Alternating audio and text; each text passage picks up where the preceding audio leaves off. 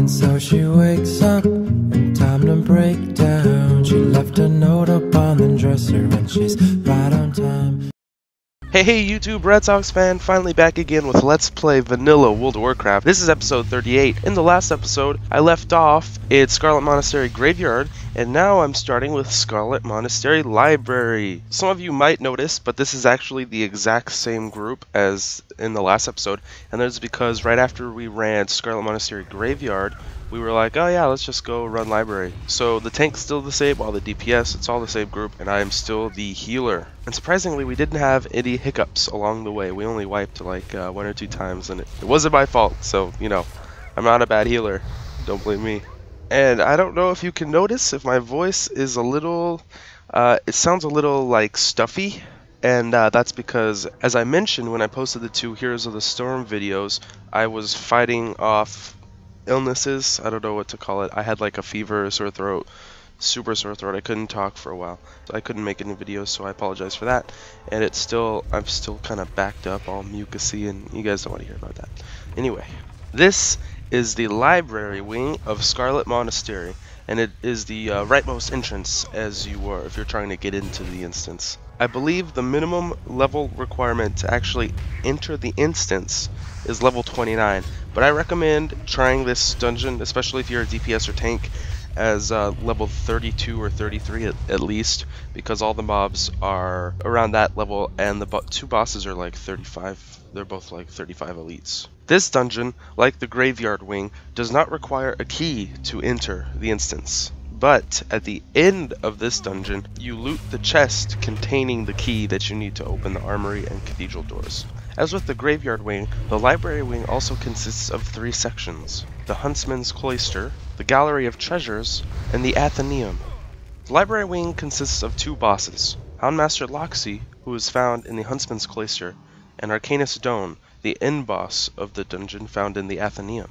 The Huntsman's Cloister is the outermost area of the Scarlet Monastery's Library Wing. It contains numerous lesser Scarlet Crusade members, including Scarlet Gallants and Scarlet Beastmasters, as well as being the location of Houndmaster Loxy, and it leads on into the Gallery of Treasures. Houndmaster Loxy is one of the 4 leaders of the Scarlet Monastery, and captain in charge of training the hounds which the Scarlet Crusade used to track down their enemies. Loxy commands the loyalty of fearsome hyenas that can tear their victim apart limb by limb within minutes. He is apparently the brother of Huntsman Leopold, a Scarlet emissary sent to Lighthope's chapel as part of the Scarlet Crusade's reluctant alliance with the Argent Dawn. When speaking to him, Leopold is of the opinion that Loxy can't even take care of his own hounds, let alone represent the Crusade, which is why Leopold was sent instead of Loxy. Houndmaster Loxy comes with 3 elite Scarlet tracking hounds. They are vulnerable to all forms of crowd control that work on beasts. Generally, one hound is polymorphed by a mage, the tank hold aggros on Loxy, and DPS focuses on the other hounds until all are dead, at which point the party focuses on Loxy. AoE abilities can also help bring the hounds down. If the previous room has been cleared, Fear can also be used safely as the hounds are unlikely to draw other mobs into the fight. Loxy will enrage at 25%. Loxy drops 3 pieces of loot which are notable.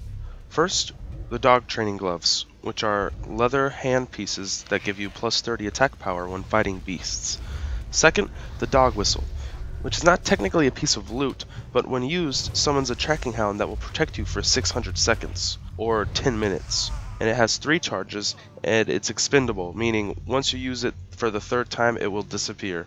It is not like a permanent trinket you can have. And last but not least is a rare staff called Loxy's Training Stick, which gives you plus 60 attack power when fighting beasts. The Gallery of Treasures is a second area of Scarlet Monastery's Library Wing. It lies beyond the Huntsman's Cloister and is full of members of the Scarlet Crusade. Numerous paintings and artifacts line the halls, and small chambers containing books and other works of art dot the passageway. The gallery leads on into the Athenaeum. Found within the Gallery of Treasures are Scarlet Chaplains, Scarlet Adepts, Scarlet Monks, and Scarlet Diviners.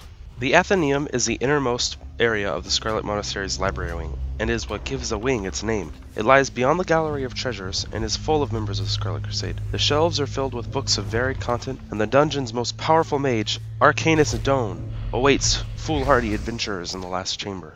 Arcanus Doan is the keeper of the monastery's library, a guardian of the arcane that the Scarlet Crusade is rumored to distrust. Yet, he is indeed a trusted official of the Crusade, keeping a vital key, the Scarlet Key, that grants access to the Scarlet operations across the Plague Lands. Arcanist Stone believes that arcane magic is the only way to rid Lordaeron of the Scourge.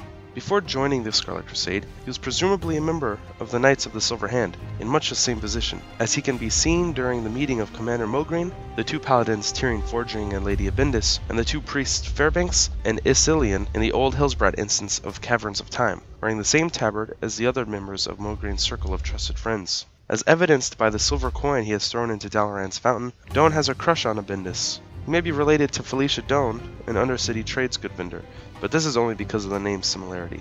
He is also mentioned in the Schools of Arcane Magic Abjuration for his Arcane Bubble spell. Arcanist Stone uses several spells and abilities throughout the fight. Silence, which is an AoE silence around the caster in the 10-yard radius. Detonation, a high damage AoE spell that deals fire damage and has a 6-second cast time. Arcane Bubble, which shields the caster for 8 seconds, making him immune to all attacks and spells. Arcane Missiles, and Polymorph. The one thing to watch out for is his detonation spell he uses when at half health. This can inflict huge amounts of damage to the targets. All mages should use Fire Ward, if available, and cast Dampen Magic on the rest of the party. His detonation spell can be avoided if you move out of line of sight, so if you tank him near the doorway, you can just move out of his line of sight. He will cast it at 50% health just after he casts Arcane Bubble. Doan also uses an AoE silence which can severely limit healers and casters. Due to the relatively small size of this room, the only way for a caster to avoid its large AoE easily is to stay in the corridor, in which case the tank must take care to keep himself and Doan in the caster's line of sight. He also polymorphs a target, so make sure that your priests and paladins dispel it. Druids can shift out of polymorph. Shaman have grounding totem for polymorph. Paladins can bubble out of it. The polymorph cast can be counterspelled. Overall, this encounter is pretty simple.